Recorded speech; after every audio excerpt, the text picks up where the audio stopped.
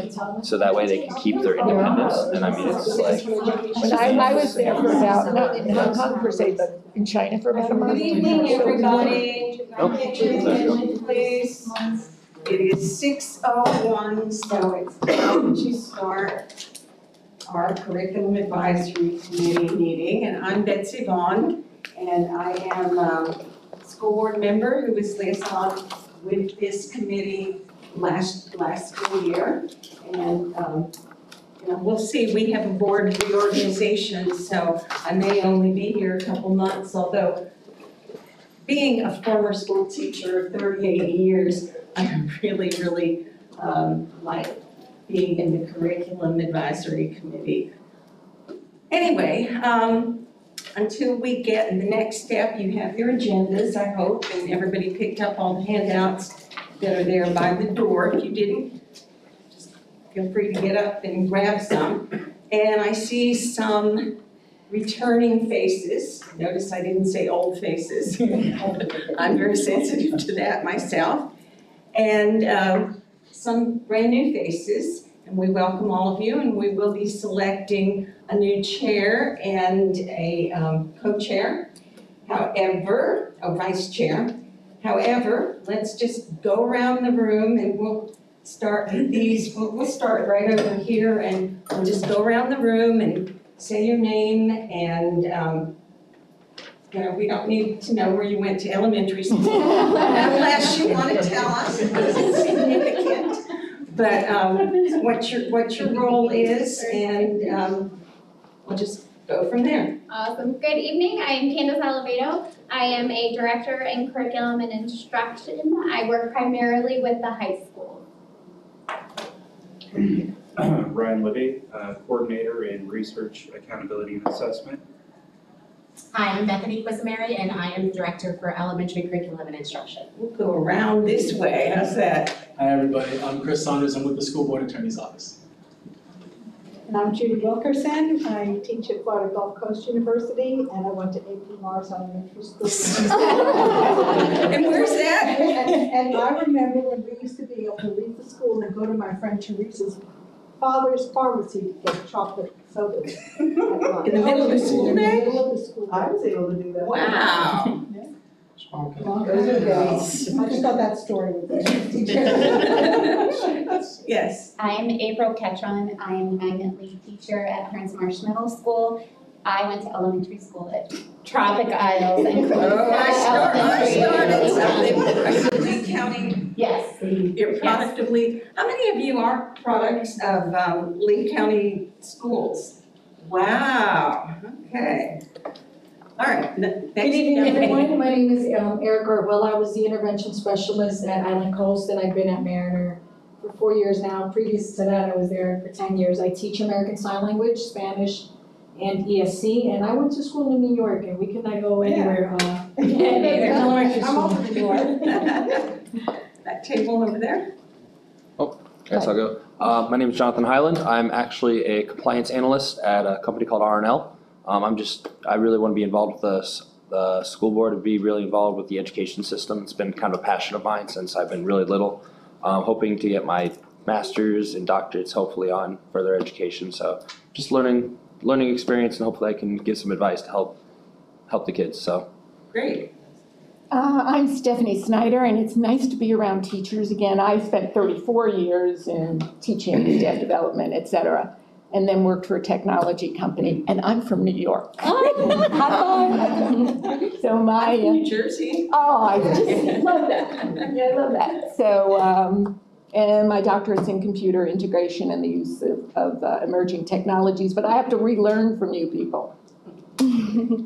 I'm Christina Stewart. I do have my teaching certification in elementary education. I'm not a teacher right now. I do work in law enforcement, but I still want to be involved in education, and I went to Pine Island Elementary. I went to Pine Island Middle before they closed down. Oh my God! Pointing, but this table over here. My name is Ruth Ann Marlowe. I'm a retired teacher and principal from Dade County Schools, and an adjunct professor from Nova University and Berry University. Stephanie Webb, so we have Stephanie squared. Oh. Actually worked in Lee County for 40 years. Everything from pre-K, Head Start to staff development, and then went on to work at the Department of Education and Florida Gulf Coast University. So I'm now retired and working with private schools as a staff development specialist. Hi, I'm Marissa Beyer, and I have been teaching for now 7 years. And I am not a product of Lee County, but I am a product of the second best school district, Broward. So my parents are teachers there. My mom is at Cypress Bay, my dad is at Stone Douglas, and yes, he was there. So yes, I have that interesting perspective as well. They've been teachers in combined 66 years in that county. Wow. And I am now a teacher at Veterans Park. I teach 8th grade. Previous to that, I started in Broward, and I was at West Pine Middle, which is where I went to middle school, and then I was at Coral Springs High. Then I came over here for the big teacher recruitment fair in 2015. Dr. Essert hired me on the spot as one of the varsity lakes for the past 4 years. Then I went to East Lee last year, and now I'm at Veterans Park. I've got 2 kids of my own. I have a little one, or two little ones. They're both daughters, and I have, one is 3, and the other one will be a year next month. Nice. Wow, that's, have it right over here. My name is Donna Doker, and I'm a retired technology teacher. Oh, there we go. There you go. And I went to St. Mary's Catholic School in Long Island, New York, and we would leave school for lunch and take our collection money from Mass and go to Dunkin' Donuts and buy donuts. My big confession. It's a lot of Hail Marys, Donna. A lot of Hail Marys, believe me. You know, that's recorded. It has been a long time. Okay.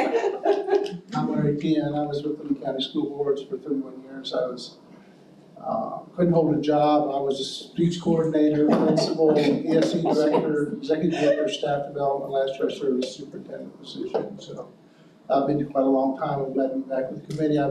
My wife taught here. She's a speech pathologist, and we think the world of the school district. So we haven't been able to, my wife's had some medical issues, and we haven't been able to be as involved as we would like to have been, but we're kind of getting through that now. So it's good to be with you all. Okay, this table. Hi everybody, I'm Sophia Ritz. I'm from Baltimore, Maryland. I'm a retired Baltimore City police officer. It's been almost 19 years. Between that time, I've tutored kids in high school. I've taught high school kids. Right now, I'm a crisis counselor, and for the kid, and I'm always helping kids. So I wanted the passion of joining the board just to help with kids. Great. Thank you. I'm Matthew Hoffman. I'm a full-time faculty at Florida Southwestern. I teach business and legal studies program. I'm also an attorney practicing on the side. Apparently, I'm also writing a textbook for students in Canada. And I've got 4 kids in the school district here. Great. And actually, we have one more very important person. Yay, Helen. Right here. If you could introduce yourself, please, Helen. I'm Helen Hernandez. I'm the secretary for the department. I have worked with some magnificent, awesome directors. Actually, I went to La Paloma Elementary School. And we used to walk home for lunch like every day. Where is that? That's in the outskirts of San Benito, Texas. You've been in Texas for many years. Walking home. Yeah, okay, I think I missed anyone, and we have a good variety here, which is great. Now, I know some of you know each other because you've served together before, and you may know each other, a few of you from outside of that. Next on our agenda is this, I'm sorry, it's the attorney. I was ready to get a chairperson, Chris, but we have our attorney because there's some very important sunshine regulations that we need to follow. So take it away, Mr. Saunders. So just so everybody knows, for your benefit, everything that you said has been recorded And so all of your transgressions are now public record. So make sure that you do. One person here. Make sure that I had already confessed mine a long time ago. But yeah, my name is Chris Saunders. I'm from Boston. Sorry to hear that. Nobody's perfect. And so I have bad news and good news. And the bad news is that I could probably spend forever going over sunshine law and public records and Robert's Rules of Order. That is the bad news, is you can never spend enough time covering it all. The good news is I'm not going to do that because I was told I had 20 minutes, so you guys won't fall asleep during my presentation. So, just to start, first of all, congratulations and welcome to all of you for becoming a part of the Advisory Committee. And what that means is, as some of you may know, is that you've got a pretty big job, right?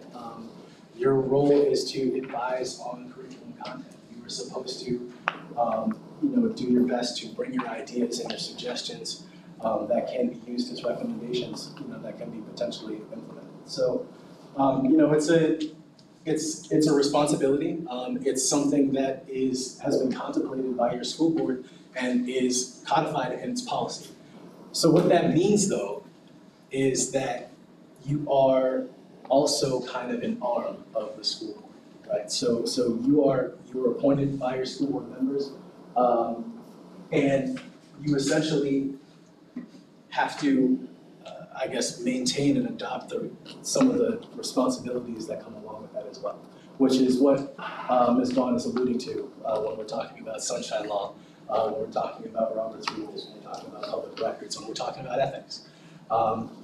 You are, for all intents and purposes, public officials. You're not elected officials. You are, your capacity is one of an advisory board, so your actions are not final. That authority rests with the board, with the school board. But you still have to conduct yourselves in very much the same way as school board members. So the policy 1.20, which I think you all have, and you don't need to look at it, in detail right now. I would definitely encourage all of you to go home and read it. It outlines how you can be appointed. It outlines what your role and your purpose is as a committee. And the policy itself also outlines a number of other responsibilities that you have, particularly if you look at the first part of the first section. Talks about the way that meetings are conducted. So each committee, as Ms. Vaughn would want to do naturally, which makes perfect sense, each committee has a chair and a vice chair, right? So the role of the chair and the vice chair are to conduct the meetings. Your role as a chair or vice chair, if the chair is absent, is really to make sure that the business of the committee gets done. So that can mean anything from meeting with your school board liaison to staff to figuring out what your agenda is going to look like, to the literal nuts and bolts of running the meeting from start to finish as it arises. So normally, what will happen? That's one of the first responsibilities as a committee. Is you've got to elect your chair, you've got to elect your vice chair, and the chair typically will take over once the meeting's ready to start, and you will go through the agenda, and you will have to deal with votes as they come up. You may have to deal with other responsibilities or any issues that come up in terms of someone speaking out of turn. Potentially, if you've got somebody that comes to your meeting and is kind of going off topic, you may need to redirect. Those are some of the responsibilities that a person can have as chair. And vice chair can also have varying responsibilities that that the committee may want to give the vice chair. But typically, the most important role is if the chair's not there, you're in the saddle. So those are a couple of the main points about the organization of the committee. Make sure and one of the other important things, or two of the other important things that the committee has to make sure that they do is set their meeting dates. Committees have a specific number of meetings in which they have to convene. And that's in your policy in 1.20. The second thing that committees will do, and this is typically something that usually ends up being done by the chair, but it can be done by the vice chair or whoever is designated, is to provide quarterly reports to the board. A report is generated, and then typically at either at a meeting that works best for the school board and works best for staff, a committee report will be provided to them so that everybody knows what we're doing. Every committee has a school board liaison. The school board liaison is the one that typically ends up getting most involved with that committee, but not every board member has the wherewithal at the time to make sure that they can keep up with what's going on with each individual committee, because there are several. So the best way to do that is to provide a quarterly report, so there's communication, everybody knows what's going on, and other board members have the opportunity to understand the great work that you guys are doing. Let me see. So, like I said, it's really, I mean, in my personal opinion, and I've served on committees myself, it's really a privilege to be able to do something like this. To get the opportunity to bring your ideas and contribute in a way that that might be impactful. But the state of Florida is really focused on making sure that everybody does that in a way that they feel is as transparent as possible, which is why there are lots of rules about how you guys can conduct your business and how you have to conduct yourselves, right? So one of those pillars that you really have to pay attention to is ethics, right? So chapter 112 in Florida statutes. Honestly, it really boils down to, I think, making sure that you've got, that you have the best interest of the committee and the school board and the district at heart. That's really what it comes down to. But there are specific things that, that I want to let you guys know about, that you want to make sure that that you're mindful of. One of the biggest would be conflicts of interest. There are going to be items that come before you that you're going to have to make a decision on.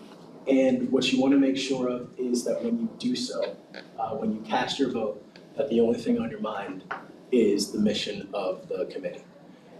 So if you are a part of a business or you run a business, that may have some interest in benefiting from your vote on something that's coming before your committee, don't vote on it. Don't, right? Because even if you do have the best interests of the committee and the school board at heart, it can look like, to the Commission on Ethics that you are just voting, for something that's going to benefit your business, right? Or is going to benefit you in some way, right? So when things like that come up, where you think you might be towing the line between being a committee member and being something else, the goal is, when you're here, the only thing that you care about is the committee. The only thing that's on your mind when you vote is the committee. So that's what, when you're talking about a conflict of interest, those are some of the things that you want to make sure that you look out for. Also, things like this happen, and it's not a bad thing, right? I mean, if you own a business, if you're you have an ownership stake in something, that's obviously, that's your right to do so. Sometimes there are, limits. Sometimes there are disclosure requirements that you have, that you need to have, that may be enough, right? So if you've got a question about whether or not you should just not vote on something, or whether or not disclosing it is a good enough idea, you should definitely reach out and ask. In your cheat sheet, there is, a little section on what you can do when it comes to disclosure. And typically, what we strongly recommend is that you disclose, this potential conflict of interest in writing, and you try and do it before the meeting. If you see the agenda when you're getting ready for the meeting. You see, oh, this is something that might be an issue. You want to try and disclose it beforehand. I will say, and I've seen this happen, and it's something that that we think is okay to do. If you disclose it at the meeting before there's a vote, before the item comes up, that's fine. Just say, hey, listen, I have an ownership interest in such and such. I'm going to abstain from this, and leave it at that. That can be okay. Does anybody have any questions up to this point before I keep going?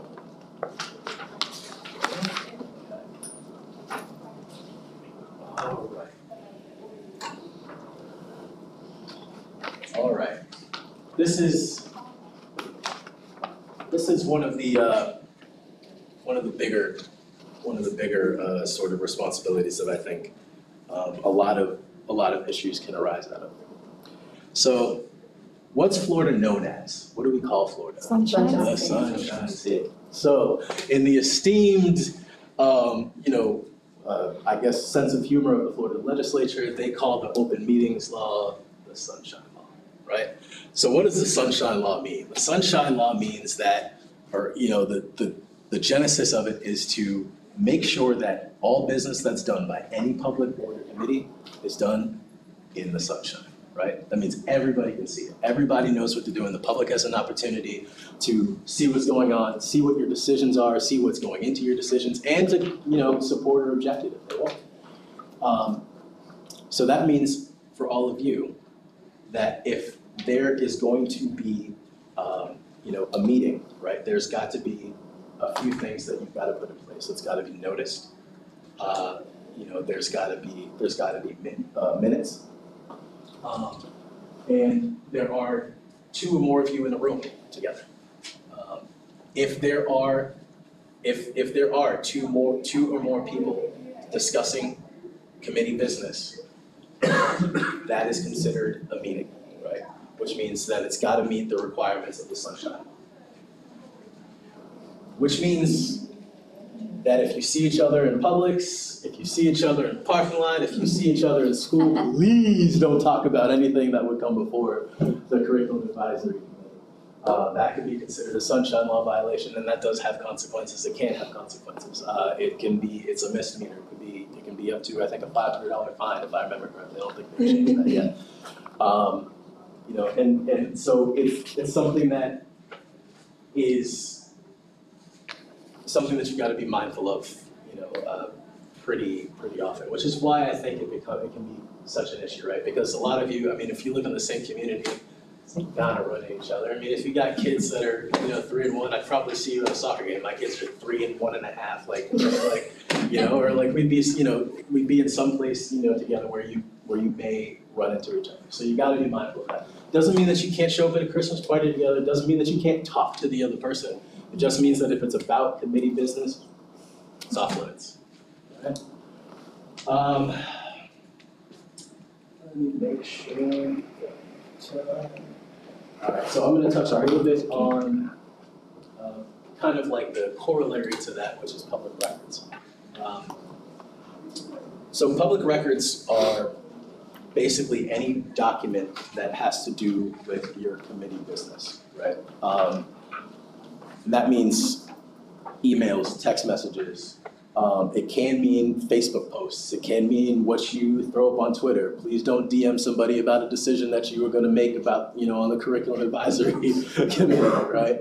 It can be any of those things. Basically, a public record is just that. It's something that can be, upon request, available to the public for them to review, right? And so you may, as committee members, run into somebody who might be curious about something that's going on at the curriculum advisory committee, and they may want to know, what was said about this matter, what was said about, the decision, the decisions were made at the last meeting. If anybody asks and it is deemed a public record, we have to turn it over. We have to turn it over in a reasonable amount of time. What does that mean for all of you? If somebody comes to you with a public records request, and keep in mind, it does not have to be in writing, the best thing you could probably do is reach out to staff and staff can help to kind of guide and facilitate the process because there is a process. Just because you have an email about something that has to do with committee business, if there's other things in the email that might be considered exempt from public records, that might be something that can be redacted or needs to be redacted for one reason or another before the public record gets turned over. So I say that to say, as committee members, you want to walk with that in mind, with the emails that you send, and with the text messages that you send. A lot of us do almost all of our work by email now, and far be it from me. I try to pick up the phone as much as I can, but I'm really prone. I have really fast thumbs now, so it's something that everybody has to deal with. There's, in your cheat sheet, there's a little bit of a section on public records for that. If you guys have any questions about any of these things, go ahead. I have a question. So within this group, there are staff members here that serve the school district. How do those rules apply to them? I mean, right. So we don't vote. That's a good thing for me to know. So the public records laws would apply to staff, but in terms of sunshine, they are not voting members of the committee. So they can discuss curriculum in your own little offices, thank you. That's correct. And you can, I'll get right to you. And you can discuss with staff members as well. You individually can discuss with staff members as well. That is not a meeting. The sunshine law applies to you, to this body, right? So if you were to meet with Ms. Vaughn, she's not a member of the school board. She's a member of the school board. She's not a member of the curriculum advisory committee. She is a school board member. So you can meet with her as well. Any of you can meet with her. I wouldn't have two of you meet with her, but one of you. I will take them and then I will. Me? Yeah. Okay. I think I misheard what you just said, and that's people who are on staff in Lee County schools are non-voting members of this committee. I know there's some administrators who are on here who are not voting members, but they're also teachers, and it's just us. So there are staff members. Yeah, that's what I thought. It's just us because we're the staff liaisons. That's what I understood, but I'm not sure that was the question. So I think I meant any staff. You're right. Yeah, I thought so, and so I just wanted us to clarify that the teachers, some are lay people, citizens, are not working for or employed by the school district, but there are a number of people who are on this committee who are employed by the school district who are voting members. Right, employed by the school district and voting members. So your question is whether or not the sunshine law would still apply?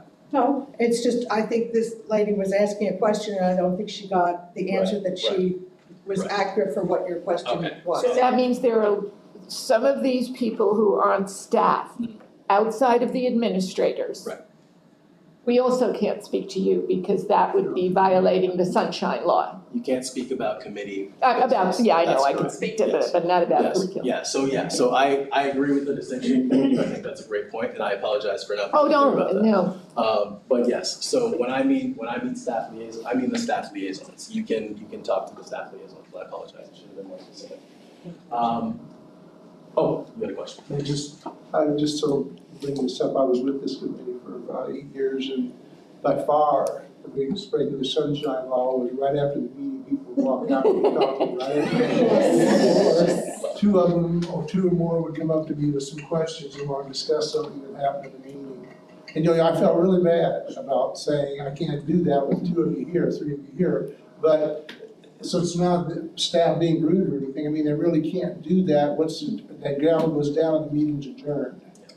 So it's, but I caught myself sometimes getting involved in that process and say, wait a minute, I can't talk to people about it, even though you've been with them 1 minute earlier.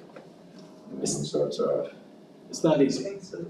It's really not. Seriously, it's very natural. It is incredibly natural. You guys are gonna be working together. And you may quite literally work together in individual schools. It's not easy at all, which is why I say it's something to be mindful of, to try and continually be mindful of. But this is local boards, local elected officials. Everybody across the state, has the same challenge. You're not alone in finding it being, somewhat difficult. I have some committees that try their best to, to adhere to the sunshine law, but they get really frustrated when they've got plans or discussions, that they may have individually that, could benefit the rest of the committee, and they really want to have them so that they can come, so they can move business along a lot quicker than having to wait until they all get together in a meeting and they get so upset. But I didn't write the law, so. The last thing that I'm going to cover, and I have 7 seconds to do it, so I apologize. The last thing I'm going to cover very quickly is Robert's Rules of Order. This is how you actually get done.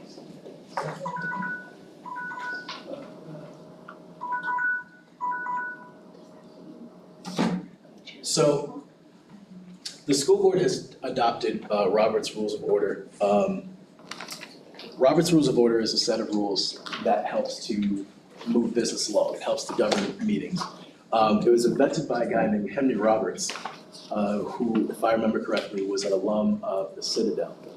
So, naturally, he really liked rules. And for some reason, like figuring out how people ran meetings was his thing, right? So he ends up going all around the country and observing meetings and seeing how people conduct their meetings. Finds out that everybody's doing their own thing. And he's like, this is absolutely unacceptable, I'm going to figure this out. So he drafts his first version of Robert's Rules, and nobody wants to publish it because it was so thick and so voluminous, and I'd imagine so incredibly boring that nobody was like, this is not happening. So he ends up publishing it himself. Lo and behold, this is 200 years later, it's one of the most popular ways to govern meetings. There are other ways, there are other types of rules, but Robert's Rule is by far and away the most popular, at least in the United States. So quick tenets of Robert's Rules, the goal is to make sure that everybody gets a voice, make sure that everybody has the opportunity to be heard. It's supposed to give order to the meeting, attempt to give order to meetings, and really to get business done. So by get business done, I mean that, like I said, Robert's Rules is extremely voluminous, but the substance should outweigh the form, right? So if the rules are getting in the way of business getting done, that's not what they're for, right? And so usually the way that it works is you need the more intense versions of Robert's Rules, the bigger the committee is, right? So if you're talking the state, the legislature or Congress, then you're probably sitting there with the extra full version, the 98th edition or whatever, right? So, but for smaller committees, for smaller boards, you need less. So what I'm going to do is just real quickly talk a little bit about some of the motions that you will use in order to get business done. So, like I said, the role of the chair is to call the meeting to order, right? One of the other goals, like I said, for the chair is to make sure that you preserve decorum, right? And I would say probably the most common role for the chair is the final thing, which has to do with the passing of motions, right? Getting work done. Robert's Rules typically says that you need a majority, of members to pass a motion. Sometimes a supermajority, but that's something that's usually either explicitly outlined. It would be something that was in a policy if we saw it, or something that was in state law if something like that were to come up. And basically, what would happen is, say we've got a motion to, we've got an agenda item on the agenda to, include Twitch in every classroom, or include Snapchat, every student in the district has to have Snapchat for whatever reason we would ever want that to happen. If that was the will of the committee, the way that it would work is, you've got the agenda item, the chair would announce whatever the agenda item is. Technically, there's supposed to be a motion and a second, and then you open it up for discussion. What usually happens is, you have the chair announce the agenda item, and then there's the discussion, and then there's the vote, right? Like I said, the form and the substance, right? So if, lots and lots and lots of smaller boards we'll have the discussion first, and that, that's fine. I think that that's fine. So say we've got this, we've got this Snapchat agenda item, and Christina makes a point about, what it was that she thought was a good thing for it, why it's a good thing. Somebody else, says, they don't think it's a good thing. There's a discussion. Usually what the chair tries to do is, make sure, first of all, that everybody gets a chance to speak. The rules, again, technically say that nobody should speak more than twice on the same item. That's something that's at the discretion of the chair to enforce. Once everybody has spoken, then the chair will call a vote. There's a couple of ways that you can vote. The most common way is a roll call. But depending on what it is that you're doing, especially if it's something like administrative, like you're trying to set a calendar or whatever, you can do something that's either called a consensus or a voice vote, which is, the chair will be like, do I have consensus? And you can either thumbs up or thumbs down, or most common is a yay or a nay, right? So how many yays, you count the yays, and then how many nays, right? You count the nays. Something like that is usually, a consensus is usually used for administrative stuff, not something that's on the agenda that would actually call for like the approval or denial. The second, that's the way that the most common sort of use of Robert's rules that you will find. But let's take the Snapchat example. I'm regretting that I came up with it, but I'm going to roll with it because and say, what was your name? Oh, no, I didn't. No, what was your name? My name's Jonathan. Okay, so say Jonathan wants to amend this Snapchat proposal. What you would do is, if you've got a motion on the floor, you make a motion to amend the Snapchat proposal to, I don't know, make it only for, high school. Yes, that's exactly where I was going. Which would be a wise thing to do if you were even going to think about doing this. So if you've got an amended motion, if you've got a motion to amend something, the way that Robert's Rules works is almost counterintuitive. So you've got your first motion, right? Your motion to approve, the Snapchat, for all the students. The amended motion becomes the more important motion. Why? Because you've got to amend, you've got to make a decision about whether or not you want to change the main motion first before you vote on the main motion again. Right? There's a couple of ways that I've seen the amendment process work. A lot of times, the motion to amend will be made, and then the person that made the motion can accept it. And if they say, I accept your they call it a friendly motion, which that's a nerd. The nerd in me has a little issue with that. But if that happens, then the motion becomes amended, and then the committee would vote on the motion as it amended. Formally, what I believe is supposed to happen is you should take a vote, have a majority vote on the amended motion, find out what that is, and if the amended motion is approved by the committee, then you have the amendment, and then you vote on the main motion. What? Wait a minute. Right. Back up? Yes, that's why people usually do the friendly, the acceptance or the denial, right? Usually the vote for the amended motion usually occurs when the maker of the original motion does not want the amendment. And then you gotta find out whether or not the majority of the committee Or you could have a wants to. parliamentarian and forget the whole thing. And You let the could do that. parliamentarian You do it. certainly could do that. But I think that most of the committees that I've seen, most boards that I've seen, most of the local governments don't have a parliamentarian. So, You're elected. well, right, but like most cities and counties, like they, or agencies, public agencies, they won't have a parliamentarian to make that call. So you have to follow the way that Robert's Rules work.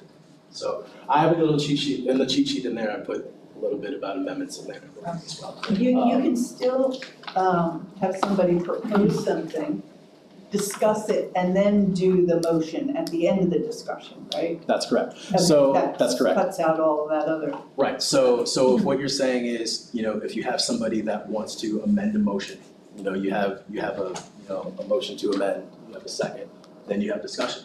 Do we want this amendment? Do we not want this amendment? Mm-hmm. Right? Okay. And then you have a yea or nay on that, and then you go back to the main motion, right? And then you can make your decision there.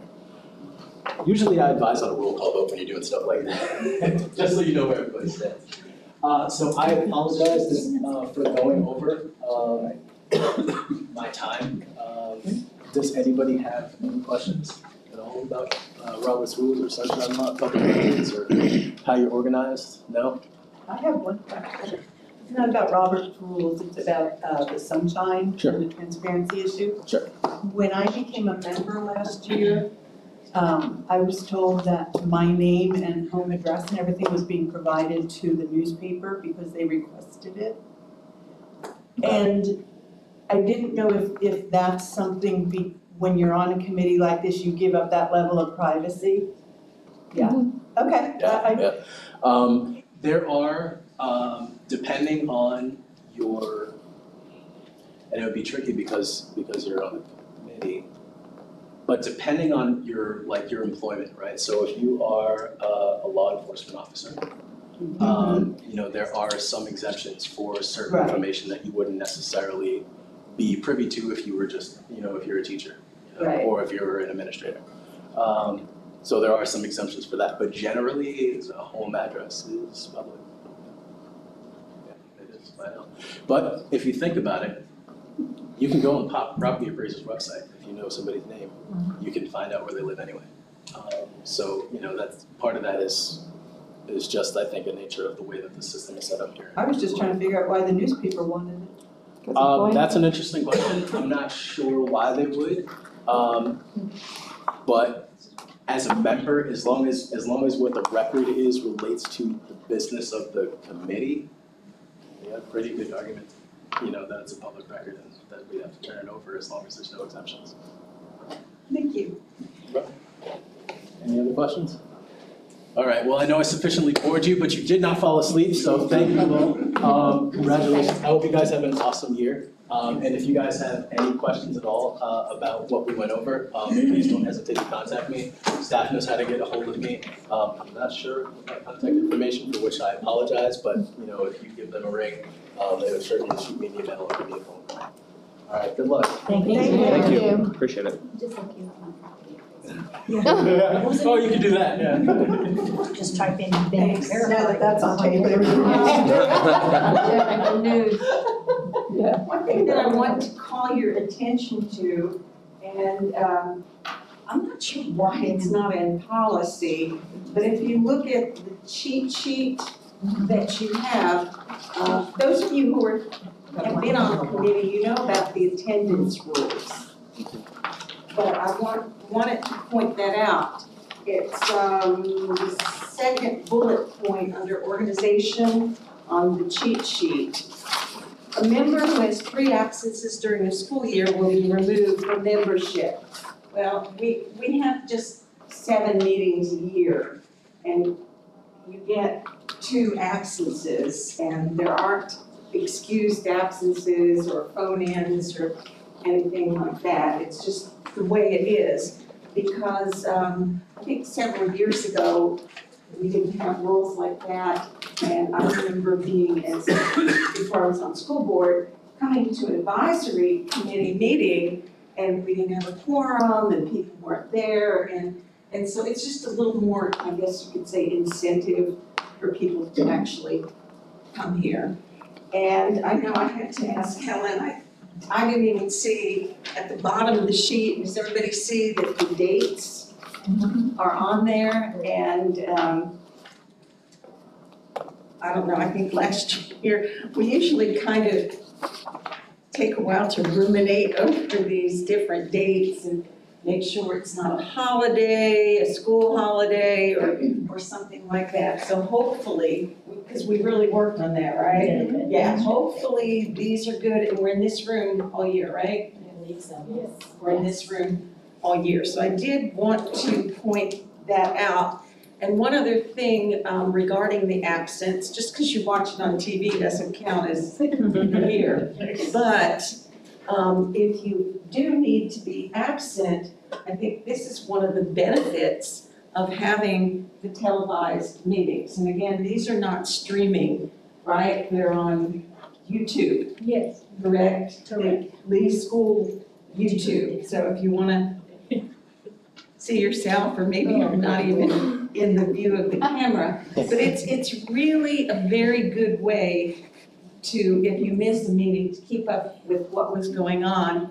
And secondly, I know myself as a school board member and several of the rest of us, it's really a great tool for us too, because, you know, we can really get the scoop on what happened at the various other meetings.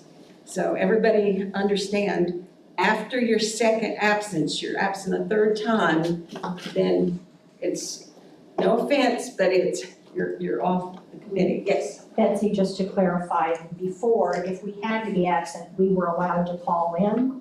Is that no longer acceptable? As far as I know, it's not. Do you know? It's not acceptable. That was cleared up last year. I thought so. I believe so. I mean, we can double check. Yeah, I'll double check that for you. And again, I'll check out why it's not in policy.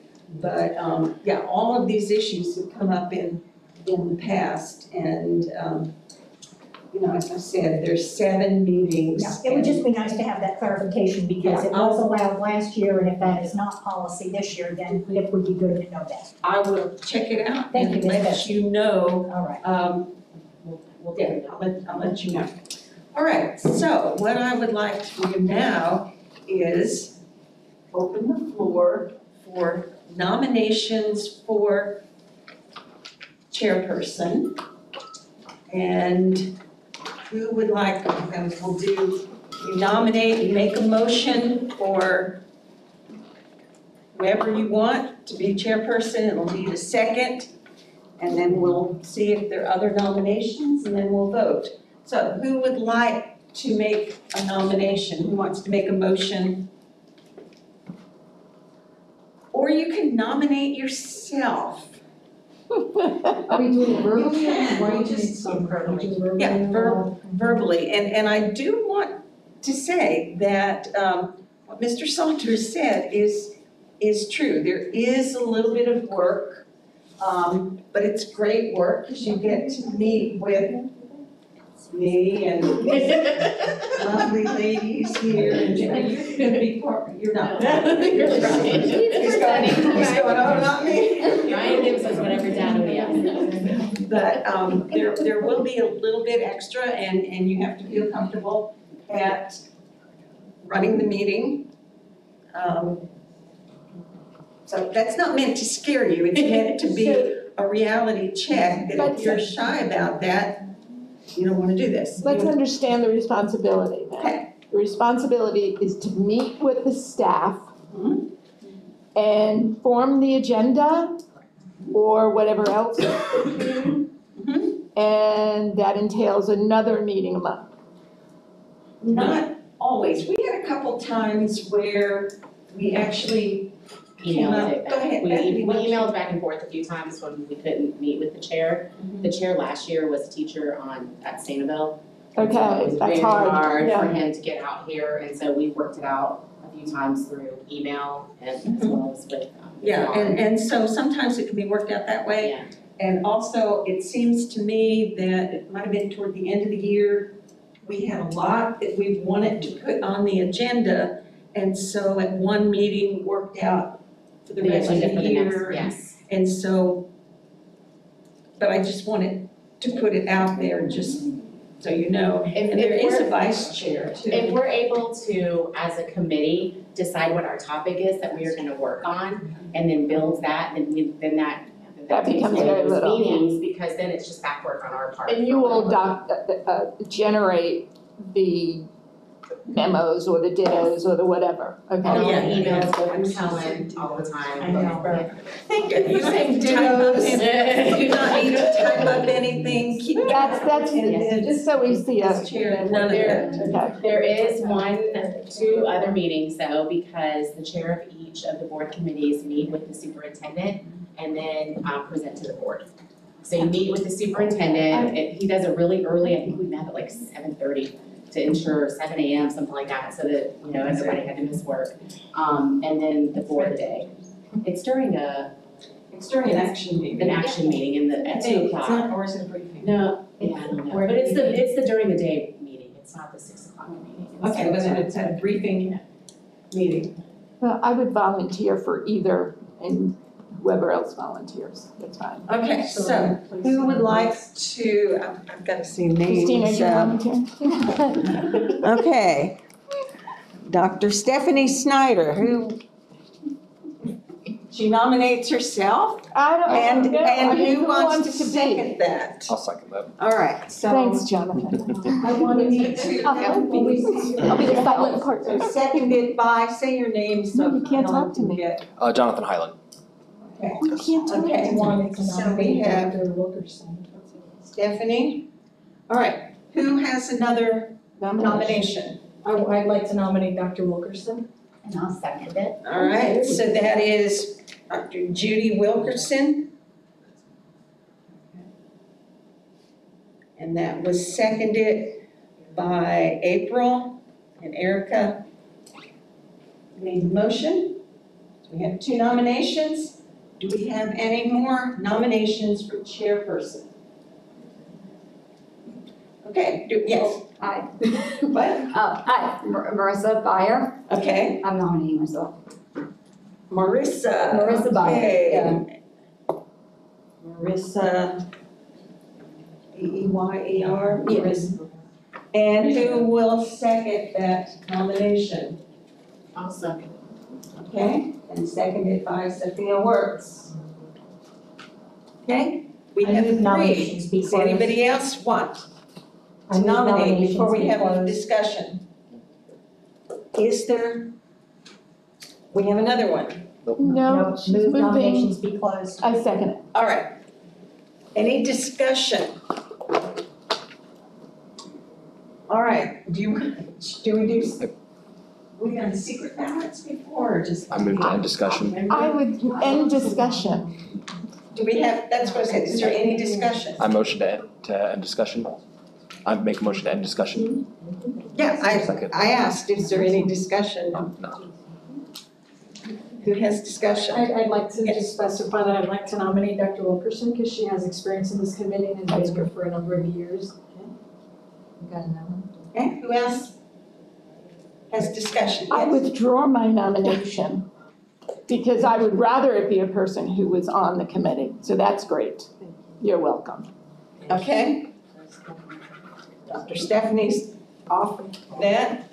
Other discussion? Okay, do you mind if shall we close, who moves that we close discussion and vote? Anybody? A motion to move. Okay, so I moved agree. by Second. Erica and seconded by Jonathan. Jonathan, okay? So, is show of hands okay? Show of hands is fine. All right, Judy Wilkerson, please vote. 1, 2, 3, 4, 5, 6. For chairperson. For chairperson, 7, 8, 9, 10, 11, 12. 12, and for Marissa. Is that it? That's it. Okay, oh, 11? Did you? I voted for. I don't think we need to do a count, do we? We just need to Do close we the need vote. to do a count for your notes? We're going by actual Robert's rules. Yeah, we're good. All right, so Judy Wilkerson will be chairperson, And Marissa's the. and I'll finish this out, and then Dr. Wilkerson is gonna be taking over in just a minute, so get ready. Vice Chair, open for nominations. Yes, I move that we have Marissa become the vice chair. I second it. okay, so, Stephanie Webb, and then Ruth Ann. I second it. How do you say your last name? Marlowe. Marlowe, okay. Seconds for Marissa. Other nominations for vice chair? Okay, who moves that we close nominations? I know. Jonathan. I move that we close nominations. And second? All right, who votes for Marissa? Everybody. So, Marissa Byer Yes. is now the vice chair. And I happily turn this over to Judy. Thank you all for your confidence in me, unless we talk about the weather. No, I don't. I will confess to you that I do not know Robert's rules well at all. So, Marissa, you're in charge of that. We can do I get to delegate, right? Okay, well, welcome everyone to this new year. I will do my best to represent you well and to make this a very useful committee. Those of you who know me from the past and stuck your hands up probably did so because you've heard me on so many occasions saying that we need to do things that matter and that really help this district succeed even more than it already succeeds. Just a word or two about myself. I do teach at Florida Gulf Coast University. I am a full professor of research, evaluation, assessment, that whole suite of things, which means I am really dedicated to data-driven decision-making. I'm also very, very dedicated to continuous improvement, quality assurance, work hard in the area of accreditation, which kind of epitomizes that. So my motto, credo, whatever, in what I do at my work is we do a great job at FGCU, but we can always do better. And I hope that we can apply that kind of philosophy to where we are here in the school district. I know Lee County Public Schools does a phenomenal job, but no one is perfect. So our goal is to help the district find little small ways that we can do better in ways that they think are important. We serve as an advisory group, and so we need to know and work hard with the district, both the board and the staff, to find out things that they think we can help them with, because ours is, in my view, a helping role. So if I'm saying anything that doesn't resonate with you, this would be a really good time to kind of clear the air. That makes some sense. It's kind of a, okay. All right, so now you know a little bit about me, and I think I am supposed to follow the agenda. Like I said, I'm not really wonderful with Robert's rules. So the agenda is for reading and approval of the agenda for tonight, which is what we all have in our hands. So I'd like you to take a look at it, and then I guess I need a motion to approve the agenda. I make a motion to approve the agenda as it's presented. Second. Okay, and do we have any discussion? Okay. All in favor? Aye. All opposed? Abstained? How am I doing on Robert's rules so far? We're doing okay. All right, so that was excellent. We spent less than 2 minutes on that one, so we're doing good. Reading and approval of the minutes. I know this is a little challenging because many of you were here last time. But do we want to take a minute and read it silently? 30 seconds, especially those of you who were here before.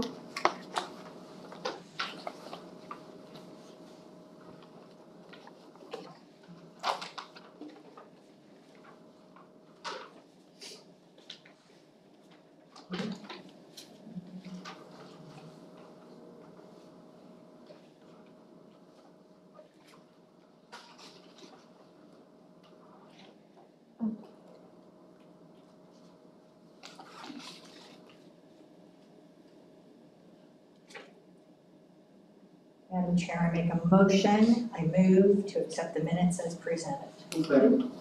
Who seconded? I don't know. Matthew. Okay, thank you, Matthew. Any discussion? All in favor? Aye. Opposed? No abstentions. All right, we're just clicking right along here.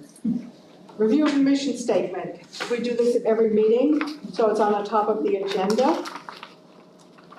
Let's just read it silently. And kind of look up when you're done reading it.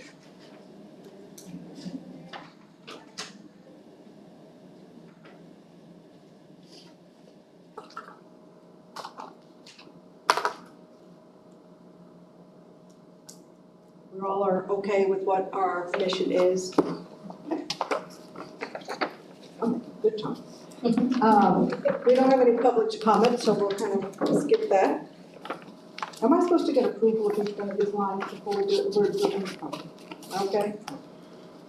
You can see I have a lot of confidence in myself. You're doing great.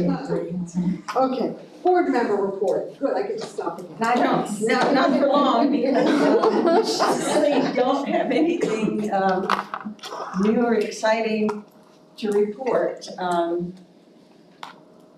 Stay tuned for next month. I'll come up with something good. Well, we're really making good time here. Okay, so. Yeah, well, Mr. Saunders used the wrong time. Yes, okay. So, now we get to something important. And I missed your name, and I am so sorry. Ryan Libby. Ryan Libby? Ryan Libby. Okay, so Ryan, I think you're going to make a presentation for us. We are going to make a You're going to make a presentation. Somehow I got rotated too. And last year, this is kind of where we left off. It was not that we were going to start getting some data, and just for the benefit of those of you who were not with us, and for those of you who were, correct me if I mess up, we had decided that it would be really good to kind of dig our teeth into the data and have the district help us to see some issues that they would like to have some thoughts from this committee about, and so you're going to steer us in that direction now. Yeah, right? we are. We're All going right, to share thank with you some really high-level positives on all the work that we accomplished last year, but you're also going to note some areas of focus that we have. And if any of you also happen to serve on DAC, I do apologize. This is the same presentation we gave DAC because we thought it would be really important for you all to see that same exact presentation. So if you're getting to hear it for a second time, just kind of indulge me. And if it's the first time, hope you enjoy. We're taking the show on the road this month. Dr. Spiro is sorry he cannot be here. He's actually with the Executive DAC Committee this evening. Normally he will be with us as well.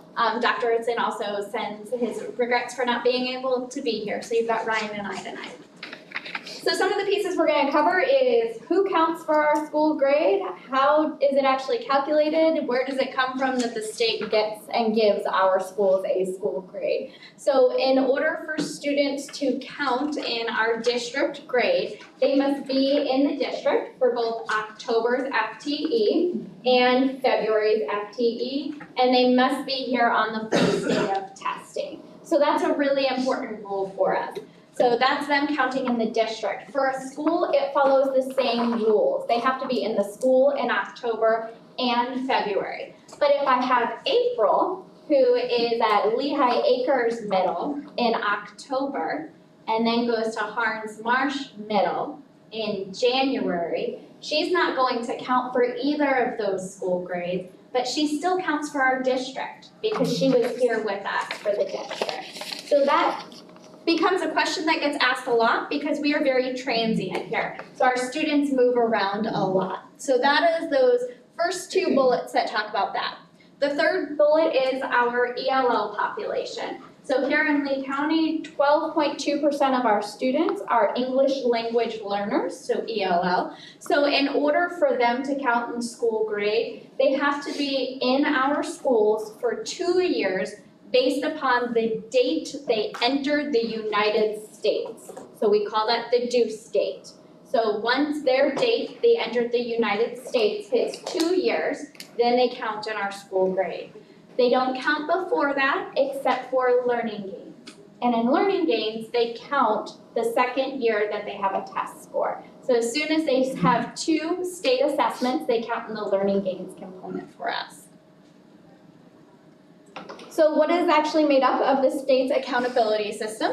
So we have achievement. Achievement is proficiency. So the state is looking at levels 3, 4s, and 5s. And they look at that for 4 categories. Our English language arts, mathematics, science, and social studies. Now for you guys, it's important to know English language arts is 3rd through 10th grade. Mathematics is 3rd through 8th grade, then Algebra 1 and Geometry. So those are the areas we hit in mathematics. For science, it is grades 5, 8, and then biology. 5th grade is comprehensive of 3rd, 4th, and 5th grade standards.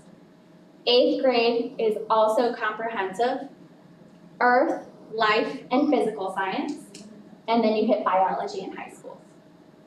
For our social studies, it's 7th grade civics, and then typically 11th grade US history. We do have some students who take that in 10th grade depending upon their progression. So those are all the areas that we look for achievement in.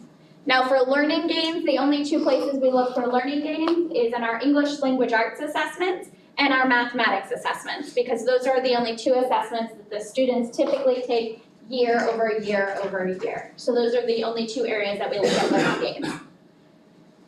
Then we have what we call the learning gains of our lowest 25%. So the state has us look very specifically at our students in the lowest 25% and how are those students doing. And again, we only look at those for English language arts and mathematics. Then we look at middle school acceleration, and this is, are we offering high school level EOC courses to our middle school students? So the one that we offer here in Lee County the most is algebra. We have a large cohort of our 8th graders that do take algebra. We do have a much smaller cohort, but there is a cohort of middle school students who are taking geometry this year. And that's based upon our middle school math progression that allows for acceleration there. In middle school acceleration, not only is it high school EOC courses, but it also entails career and technical certification courses. So students who take an industry certification test in middle school and pass it are actually included in there too. The next one is our graduation rate, and I'm very excited to share that. I won't share it because that's like a highlight in Ryan's slide, so I don't want to pull that away from them. You might hurt me if I do that, but that's a high level point for us this year. And then college and career acceleration, this is our senior cohort. So it's lag data because it's not until after those seniors graduate, because it is that cohort of students. But it is the opportunity for career and college acceleration, dual enrollment, advanced placement, IB courses, ACE courses, and also your career and technical, those industry certifications. So those are all the pieces that count in college and career acceleration. And again, that's based upon your graduation cohort, okay? So everything is equally weighted for a total of 1,100 possible points? As the district grade, yes, absolutely. So the question was, everything's equally weighted for 1,100 points. In the district grade, yes. Now for the school grade, it's only the components that they have. And you have to have a minimum of 10 students to have that component count for you. So these next 2 graphs I'll move through quickly, but it's just about learning gains. We thought it would be important for this committee to understand how learning gains are actually calculated, because learning gains are very important to us in moving our students. This is the old model. So this trend line here was a student, April, sorry April, you're up front, and I know you, I'm gonna use you all night long. April in 3rd grade could have been a level 1 student. And she made her learning gains every single year because it just used to be based upon a set amount of points. April would reach 10th grade though, and she'd still be a level 1 student. It means she would have left us without being proficient. So 4 years ago, the state changed what they considered making a learning gain. Now we have these buckets. So we have a level 1 that's broken into a level 1A, 1B, and 1C. So a low, a mid, a high. And then the level 2 is broken down into 2 buckets. So now what it means is April, right here again, starts in that level 1A bucket, and she makes her learning gain each year. But notice what happens now. By the time she hits 7th grade, she's proficient. So this reason is really important. These 2 graphs illustrate the change in the state for making these bucket adjustments that you often hear educators talk about, jumping a bucket, moving a bucket, and it's because we're moving our students towards proficiency. So it helps to ensure that even though a child's making their learning gains, that they're moving towards proficiency. So that just details out this slide here of how students make a learning gain. So they either need to jump up that bucket, so they jump up a level, or if they were already proficient, a level 3 or 4, they have to increase their scale score. And if you're a 5, you're at the top, we're just trying to keep you a 5. Because once you reach that 5 level, it is really hard to maintain that. So that is a little bit of the back history. So when Ryan shares with you the good news that we have to share, is that you see kind of how all of these pieces come together. Go for it. All right, so before we dive into the data though, we did receive back an appeal from our school that was received an incomplete, Pine Island Elementary, and they've been granted a grade of a B. So that data is not going to be reflected in these slides. We wanted to give you the same exact presentation that DAC got. So what we see here is exactly what Candace just went over. It's the 11 components that comprise of the district's overall grade. As we move on, next slide, we draw your attention specifically to these 7 components as they are the highest they have ever been under the new school grade rules. Most notably is going to be our graduation rate, which Candace tried to steal from me, as it's actually the highest it's ever been in the district. What's important about that is it's all our students, traditional public schools and charters. There's no differentiation there. So, moving on. One thing we like to look at is comparing us to like districts. So we compare ourselves with the top 10 largest districts in the state of Florida. What we're looking at is the percent of AV schools in these districts. The thing to note is that there are only 3 districts like us that are higher in their AV percentage than we are. We also like to compare ourselves to our 2 neighbors, especially because we get those students a lot with how transient we are. Taking it one step further, this is the comparison between 2017 and 2017-18 and 18-19 school years, broken down by school and each bucket or each grade that they received. The most notable thing, is jumping me ahead, is that we have no DRS schools. So, I mean, it's a huge accomplishment for East, moving themselves out of DRS. Very nice. Go. And then, slide's not updated to show Pine Island, but they would be included to give us a total of the 96 schools. Taking it a step further, we like to see how these school grades are broken down into each level, looking at our A, B, and C schools.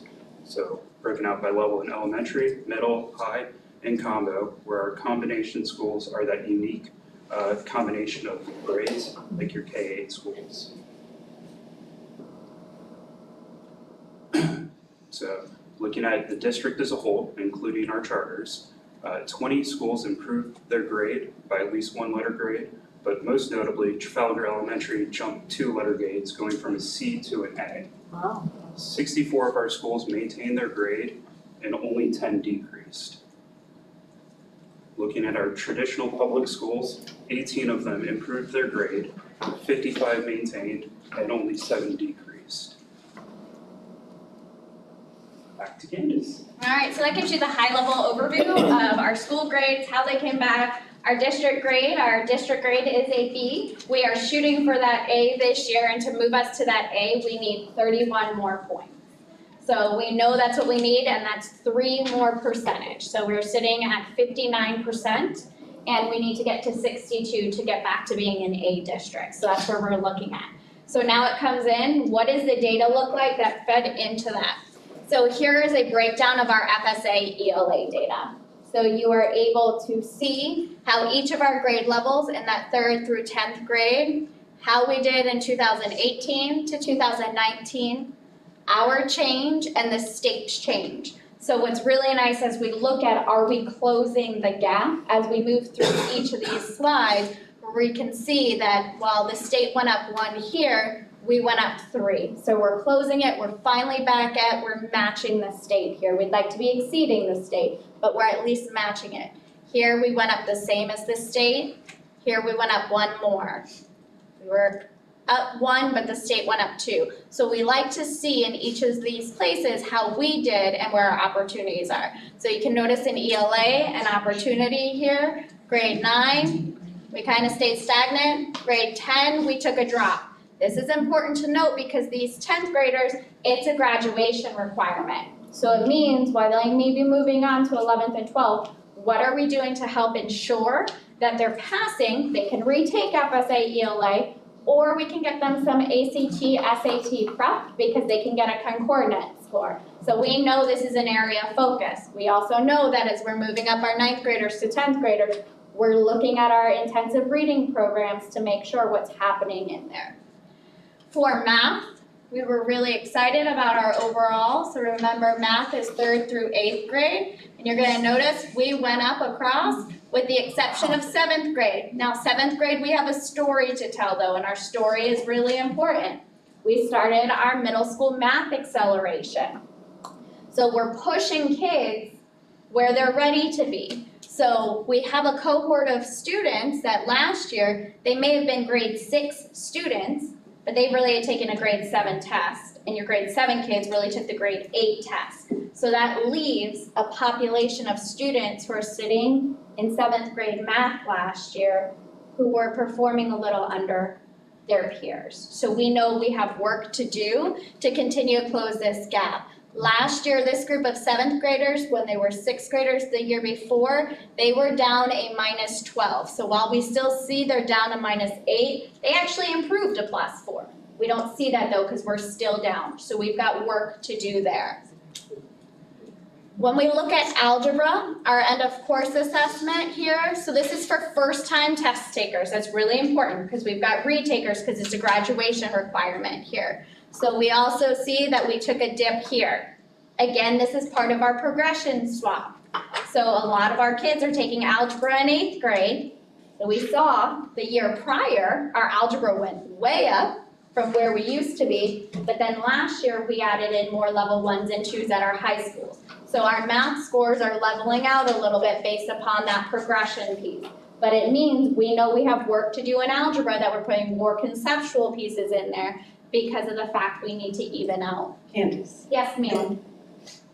is there a 2-year algebra class or a double blocked algebra or something like that? So we have what's called Algebra 1A, 1B. The problem with Algebra 1A, 1B is the NCAA doesn't recognize it for full credit. So for your student athletes, you only get a 0.5, in which case then they don't have their credits they need to also qualify. So in legislation passed last year, a provision that students should have the opportunity to have 2 years to take the algebra EOC. However, our state lobbyists, our math state lobbying to them, that we need to be able to offer those kids a full credit based upon NCAA. So they're working there. What we do in our district is if a student's coming in and they show gaps, is instead of putting them in algebra as a freshman, we put them in a liberal arts math to help build up those skills, and then they take algebra as a 10th grader. If they come in with some gaps and we go, they could be ready, we double block them within algebra and an intensive math. So in algebra, they're getting the algebra skills. In intensive math, they're getting where are my gaps and how do I build up there. So we do have some of those pieces in place for it. In geometry, you're gonna notice we also dropped. So again, as we're talking about areas for opportunities, we have some growth opportunities here in our 2 EOC courses. When we look at science, here's our 5, 8, and biology. If you look, the state dropped 2, and we dropped 2 in both 5 and 8. In biology, the state went up 2 and we dropped 5. So if you notice for us, a trend last year in science is we dropped across the board. So for curriculum this year, we are laser focused in on science. We're looking at our action plan. We're having conversations with schools. We're offering more inquiry-based training to get our kids doing more of those hands-on experiments because we know that allows for more recall. So we are really diving in and going, what do we need to do differently? Because it was across the board for us. So while we saw great growth in ELA and math, we've got to balance that scale, that we can't drop one subject area while our other 2 are rising. For civics and for US history, the state didn't see any gains, but we saw 1. And then for US history, state saw 2, we also saw 2. So that is the high level overview of our district grade, our individual school grades, the FSA. We don't need that, we've pointed all of that out. We'll look at pros, but that says questions. I promise it does say questions up there. So we'll open it up to you guys now for additional questions around the data. Marissa? Just as a quick clarification, when a student gets to a level 3, they should rise up to 4 and 5. What do we do about the bubble kids? The kids that they score, like year to year, they keep scoring like the same score. Like if a kid gets like, I'm just gonna throw out a number, like a 300, and then they keep getting that like again and again. They're getting what I call comfortable in a bubble. So because I have 1s and 2s. I'm basically Miss L25, I've been that for 7 years.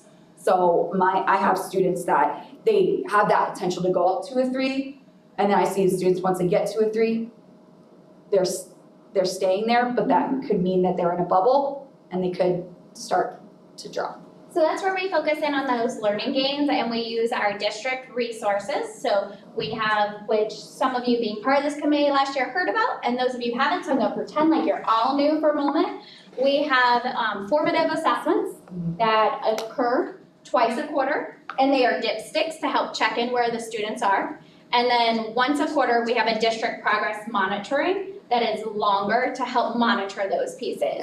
So we are constantly trying to push those 3s, 4s as well. While it would be awesome to watch them jump a whole level, what we try to watch for is that learning gains, that they at least stay a 3. So if April was a 3 last year, my goal for her is to still be this 3, but I need to increase her scale score. And that's some of the provisions that the state put in place is, yeah, it's awesome that April's a 3, but she should still keep gaining. So I need to increase her scale score. When that changes slightly is when our students go from taking an FSA assessment to an EOC, so like the algebra test, because those scales are different. Once you reach an algebra, a geometry, then you just need to maintain because those scales look different. But we are constantly, to answer your question, looking at those data, and then from a district level, we're diving in, where are the standards we're dropping, and are we dropping students? We've watched previously, as Dr. Tien can attest to, for a while our district dropped our reading courses. So we saw a nice increase, and then we dropped our reading courses, and we watched 30% of our students fall because they were just getting ELA instruction. So we've included them back now. This is our 3rd year of having those courses back, and all students, regardless of the level, take a reading course. And that's to help provide those reading instruction and make sure our students are not slipping backwards, because it's very easy to lose sight of a 3, 4, and 5 as we're working on closing the gap for our 1s and 2s. So that's what those checkpoints are, to kind of, it's like they have The assessments. district formative is done We twice have a quarter. checkpoints where they keep them within those measures. Also worth noting on the scale, as you stay a level 3 and go up in grade, the scale moves up. So That's what I mean. Yeah, so even though they're, a 300, if they maintain that 3, they're well above the 300 now. Because to maintain it, you gotta increase your scale score. Yeah. So that they're still moving, just not that huge bucket jump that they're getting in the 1s and 2s. I saw Donna, then Dr. Tien, and then Matthew. I was curious if there's any correlation between the fact that we were not able to get our new textbooks last year, that because the state wanted everybody put on hold for new purchases. Is that gonna hold us back again this year and have the same type issues? Hopefully not. We saw really good gains last year in math across the board with the implementation of the curriculum maps and instructional guides that we were able to share with this committee. And for our folks who are new, we'll make sure you also get to see what those resources look like. So based upon this committee's recommendation with helping, we held on textbook adoption. We had a curriculum workforce that came in of well over 1,000 teachers to look at our instructional guides, do some more enhancements, and out of all of that, we've developed what we call leading and learning teams.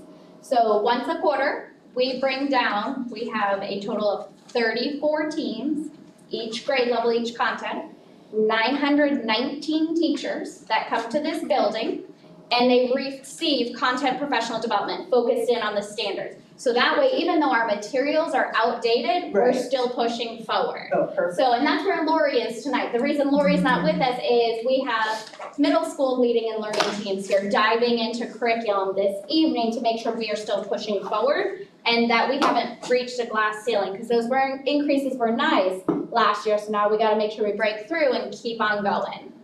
Dr. Tian? I just had a question, maybe it's for Ryan. Ryan, we're looking at, first of all, congratulations on your gains, because gains are gains, that means, you know, for our teachers, administrators, working on it. I noticed that the 42% is stable on students under the 25th percentile. In other words, it's been that score for 3 years. But in relation to scaled scores, have we looked at the students at each grade level that below a certain scale score, whatever it is, those students don't make gains? So I know looking at doing all the analysis year over year, 1As, 1Bs, 1Cs, they all have high gains just by the nature of being divided into 3 sub-levels like that. Where we have the biggest opportunity is our 2Bs. They are across the 8 levels. Mm-hmm. They are the hardest piece to move, make that jump from 2B to proficient. But the lower buckets, they're where we get some of our greatest gains, as well as our level 3 students. They actually make the highest gains of all. Let me just make a comment. Go ahead. Sure, we also saw that as well too. So one of the tasks Ryan and I have been looking on are knowing we need 31 points. So that's a lot of points. Where can we get those points from? Where have we been making those gains? And one of the things we said we'd like to engage the principals around conversation next month in October is that same piece. We noticed we've stayed stagnant at 42. Had the old school grade rules been in place where you were below 50 in your L25, a lot of our schools would have dropped a letter grade because that is our population that's not moving. So we actually made it our goal as we're looking at where can we capitalize on some points is we need to make our target for our lowest 25% at least under 50%. So we're gonna bring back old school grade rules and say at each one of your buildings and as a district, how do we move that needle a little bit more? And what are our systems that we're missing to get those students moving a little bit, because we've noticed that same exact piece we haven't moved in our L25s. Dr. Wilkerson, he had a question still. Yeah, so Before he anyway, asks that question, I don't know, somebody said I have to be the bad mama or whatever in these meetings.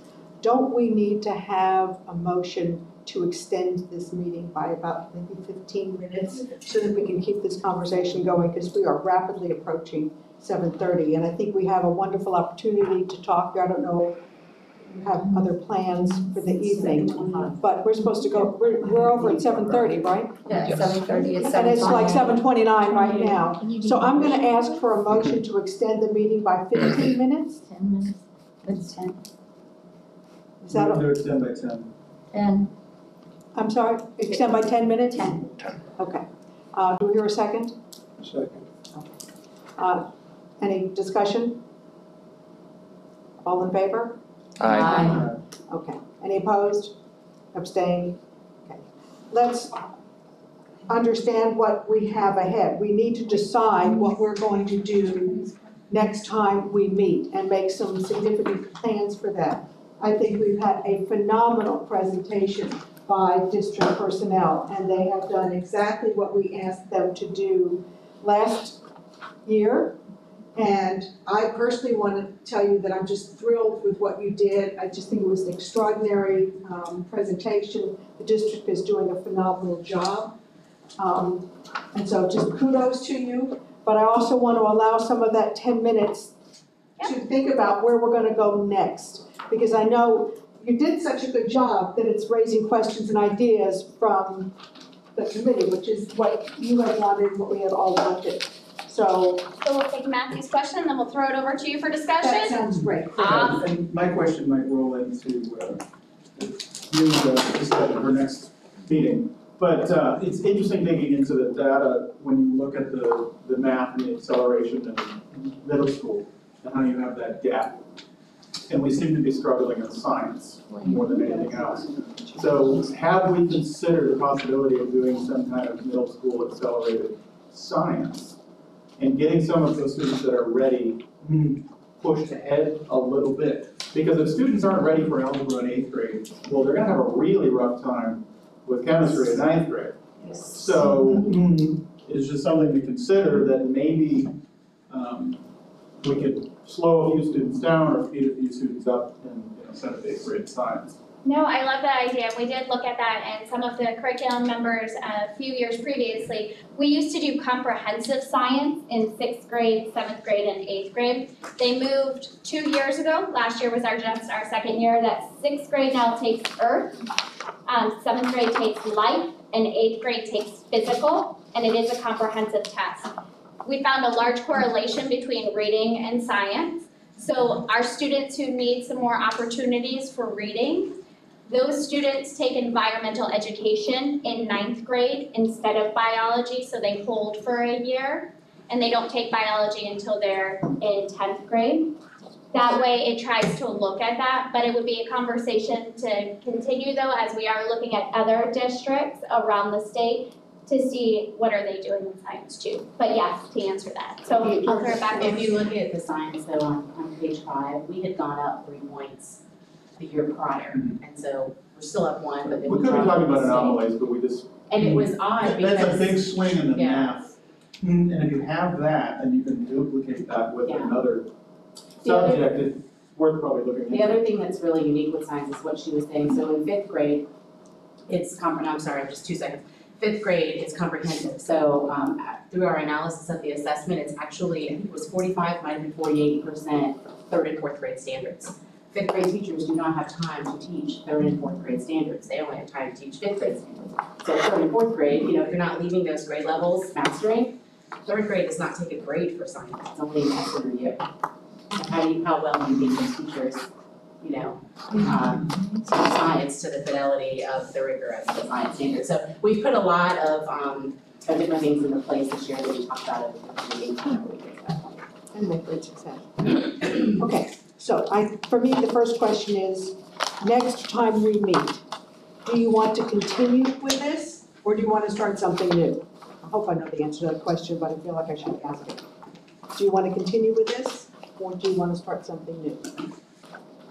Continue with this meeting assessment? Yes, continue with this conversation that we started tonight and start to work through the district needs with the personnel who are here and use our expertise, ideas to try and help. Question, Stephanie, Judy. In the minutes, it talked about the fact that we were going to try to do some kind of a questionnaire to work with each person's expertise so that we could work on that, and then perhaps we could be a little bit more of service and we could pare down what needs to be done. I don't know whether that's still appropriate or not, but I would just like to see us be able to move forward. Yeah, you read my mind. That was something I was going to ask about next. So, continue with this? Yes. Anybody object? I don't need motion or anything. We're okay with that. We're continuing. Okay. So what Stephanie is talking about and what I had jotted down on my notes is, would you be willing to perhaps send an email individually to Helen to talk a little bit about what your expertise is, what contributions you think you can make? Stephanie helped me with this, but the kind of stuff that we're thinking about, so that the district has an opportunity to know exactly who you are and what you can do to help in providing advice, what kind of support expertise you can provide. There were also some interest areas too, Judy. Some had mentioned they would like to do learning walks with, and as an opportunity, serve on textbook committees, those types of things as well, so. Okay, I'm not sure everybody on this committee knows all of the things that they can do. Yeah, we do. Yeah, because they missed so much of that conversation. It kind of goes back and speaks to the issue of, we really need some sort of a formal orientation for all incoming advisory committee members, so that you have a much broader picture of what it is than just being appointed to a curriculum advisory committee. Yeah, or it could just be an online training. Exactly. Okay, We also need a list maybe to put out of ideas, so people, because they don't know what opportunities are out there where they could help. as individuals you're talking about? Yeah, like the classroom walkthroughs, things like that. Okay. So some kind of a formal orientation to what this committee has done in the past or can do in the future? Are we asking district personnel to do that at the next meeting? I hate to ask district personnel to do anything over and above what they have to do already. So what do you have in mind? Well, one of the things sometime that I think we look at, because they're looking at it all, is our averages around the state averages, but the state average is around 50 to 60. That's a lot of kids that for whatever reason aren't where we'd like them to be. The whole concept of differentiated instruction. There was mention that for an algebra class, we give them this extra additional class. That'd be an example. You can have an intensive reading class for some types of students. You can have different materials for some types of students and not others. We have that now, but we still have about 40% of the students it's not working for. And if you look at the gains, we have about 58% of the students it's not working for. So there's something in there that isn't moving like we would like it to. So that's where I think we spent some time. How are we as a system? Because I think sometimes teachers are, and I don't want to use the word stymied, but they work within the boundaries that the system allows them to work. Well, for about 40% of the students, the system isn't working. So what is it within the system that we can free our teachers up to do that's going to make things better for them in the classroom and allow our students to have that type of differentiated instruction that our teachers do? How can we set our teachers free to do the things that our students need if we have constraints that are built in within the system? Okay, so I hear what you're suggesting is the problem. What are you suggesting that we do? Well, I would like the staff to tell us what differentiated programs they have now. Who's where for what reason? Who's where for what reason? And who isn't there for what reason? And then within that group, if you look at our intensive reading classes now, if we have them, okay, who's it working for and who isn't it working for? So because I've been involved with those type of things, people here know that I have, and there was some, and I'm not, this is not a pro or a con. It was mentioned by one of the speakers from the staff that things changed and the district's really practice and things. So as we move back to those things, it'd just be kind of interesting to see what are we moving back to and for what reason, how are we changing the system? Okay. The staff, I think, knows what I'm talking about, I think. So are you suggesting that they do some presentation along those lines at our next meeting that is integrated with the data that they just gave us? We can do that. We can go through the data, but then show the differentiation and what we're doing for each specific group of kids for what you were referring to. It's just, it's a lot for elementary, middle, and high for a 20-minute presentation. Yeah. So it would be, I think, do you have a place you want us, do you want a place you want us to start? Or just do reading, or just do math, or science? A lot more time. Okay. Because we had all that parliamentary and. That's true. I was thinking of just reading to start with because that was the one that had 42% for 3 years.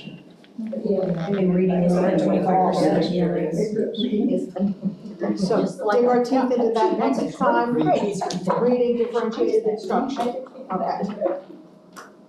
Okay, so we're good on that. Everybody's okay with that? Yeah, Okay. I like that. And then the other thing that I was sort of asking you to do for homework is give, Email Helen. yeah, email homework, yes, to Helen about what it is that your expertise is, what kinds of contributions you think you can make to the district, and then also have the district start thinking about some of the things that you would like this committee to do.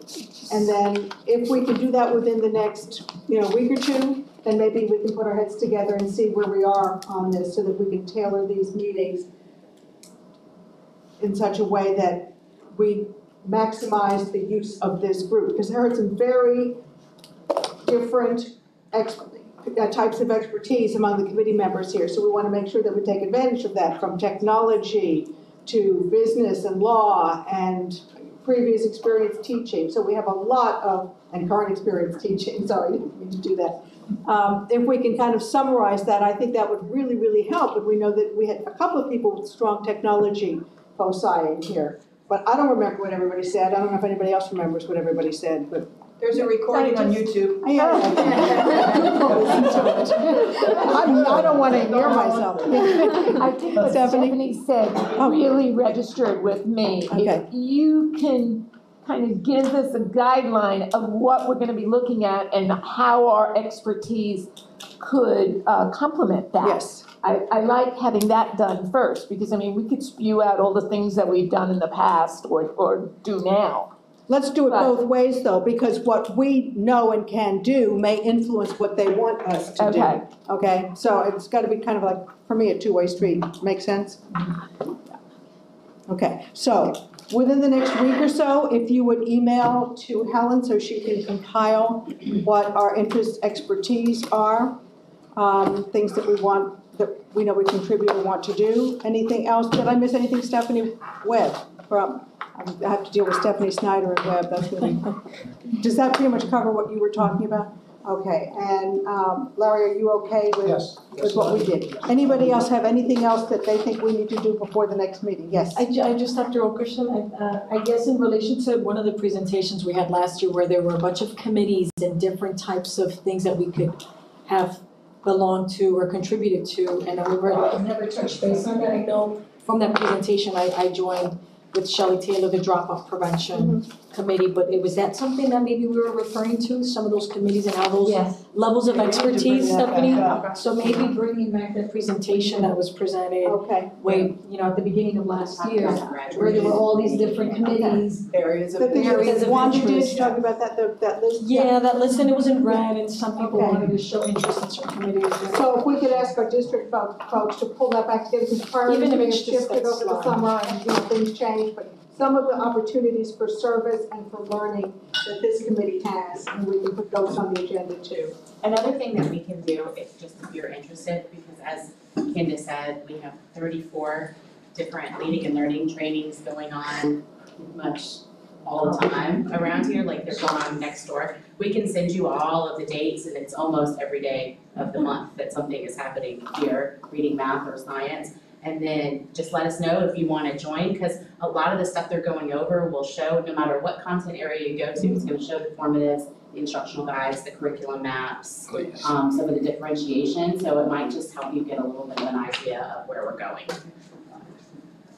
Okay, so I want to thank everybody for coming tonight, and I look forward to working with you again. Thank you for your confidence in me. Have a wonderful, wonderful week, and I guess I need a motion to adjourn. We make a motion to adjourn the meeting. Thank you, and I got to say that. Everybody have their name tags back up on the. All in favor? Discussion? No. All in favor?